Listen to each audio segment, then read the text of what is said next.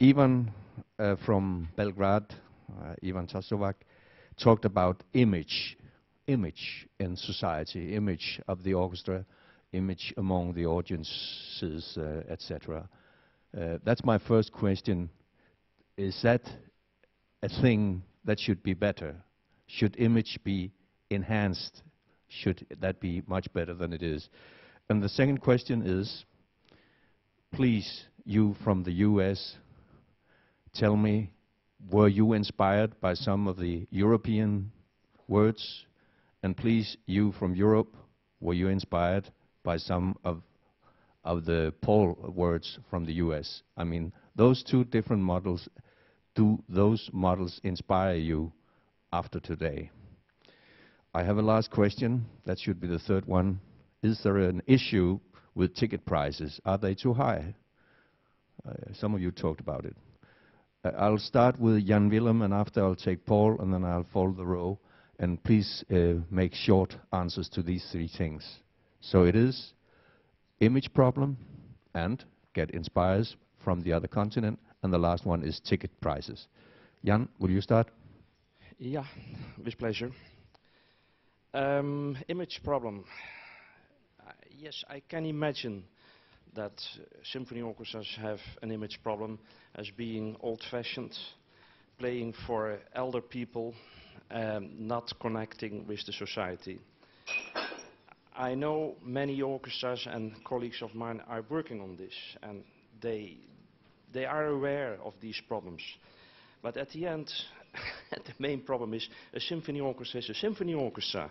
I mean, you can invent all kinds of products, but if you don't want to be a symphony orchestra, then become something else.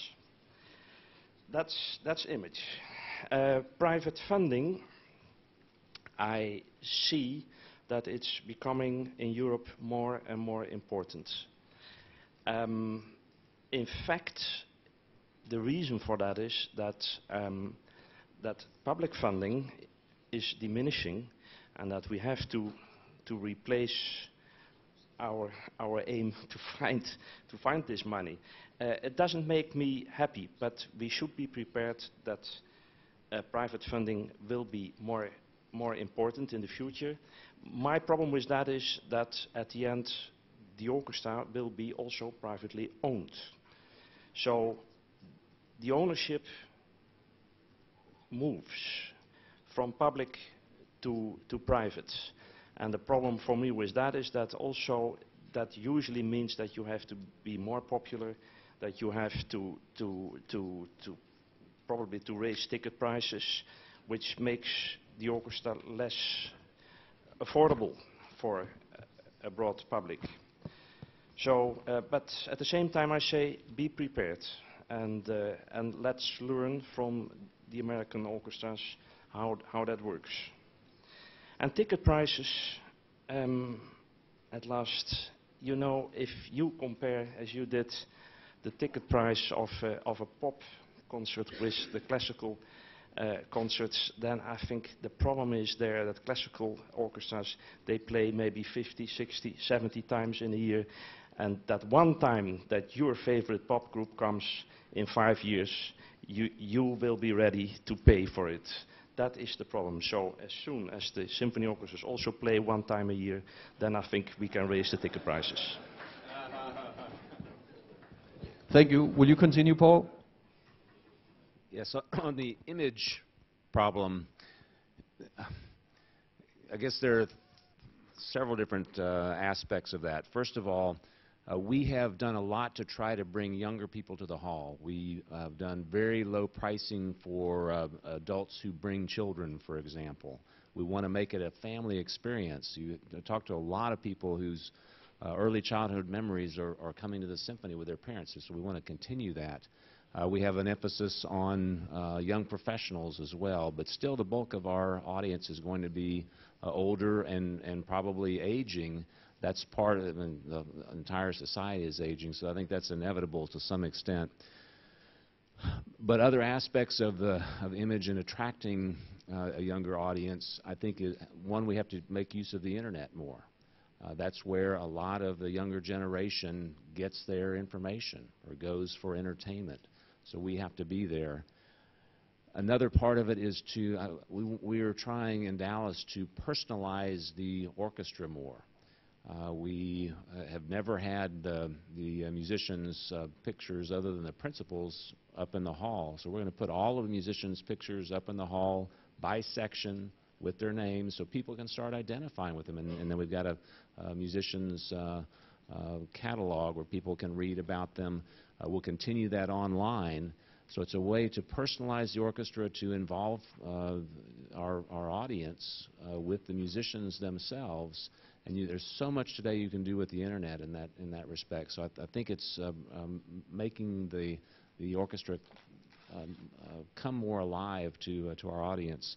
On ticket prices, I think that we have to keep a broad range. Jan Willem, one of the aspects for us is we want to attract people to the hall, not so much just for the ticket sales, but we want to create a relationship with them for life. So it may be that I think that our sort of impetus is to make sure that we maintain some low prices so that we can have a broad audience in the hall. Yes, we have some higher prices at the high end, just like you sell any product for what the market will bear. But we want to create relationships with people across all segments, because someone who starts out buying a $10 ticket when they're 25 may be a billionaire by the time they're 50, and you have to create those future contributors when you're living by a private contribution model. And then as far as being inspired by hearing the situation in Europe, it's interesting to me how similar things are. For example, shorter subscription sales, series sales, the aging of the population, that sort of thing. The circumstances are very much similar, I think, other than where our subsidy comes from, whether it's private individuals and companies versus the state. I think that how you get that money varies, but we both have that problem of having to get a subsidy from somewhere to run our operation. Thank you, Paul. Abing, do you think you can answer? Yes. I think we all agree that... Close the microphone closer. Okay. I think, yeah, does it work? I think we all agree that there is an image problem. And it's very difficult to solve image problems. I do think that it's almost impossible to break this problem by trying gradually to get younger people to the existing concerts. The way to solve it, I think, is by having separate series which are really oriented on a younger audience, which have a different atmosphere. Maybe it's even possible that you have an orchestra as a whole that specializes on this younger audience, have a slightly different repertoire. And so you get new brands with a different imago.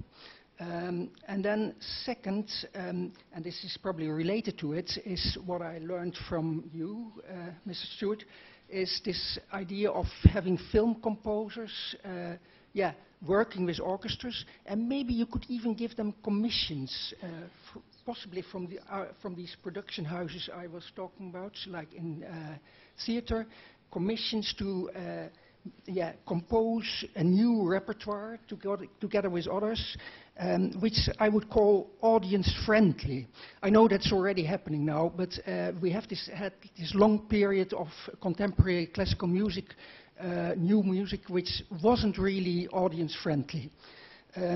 So that, again, could be helpful. And then about prices. Yes, I do think they could go up.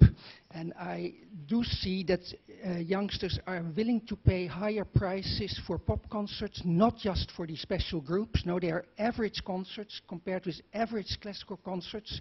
So it's also the concerts they go to every fortnight, almost irrespective of the group. Yeah? You just go to a concert.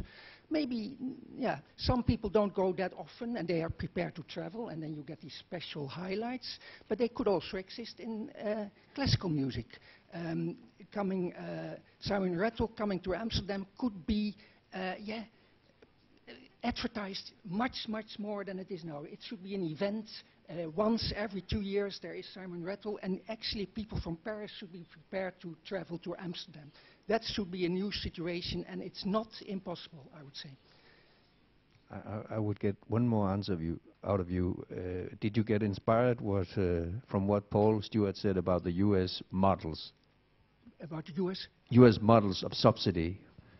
That was my third question. What do you think about the U.S. model as a subsidy model?